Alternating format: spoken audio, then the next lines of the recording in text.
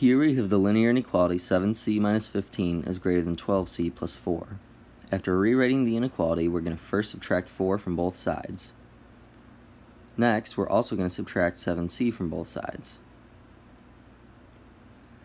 This will result in negative 19 is greater than 5c.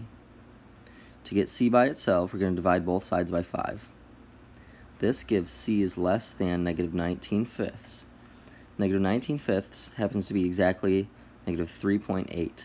So on our number line, this looks like an open circle going left towards infinity because c is less than negative 19 fifths. In interval notation, this looks like an open bracket from negative infinity to negative 19 fifths.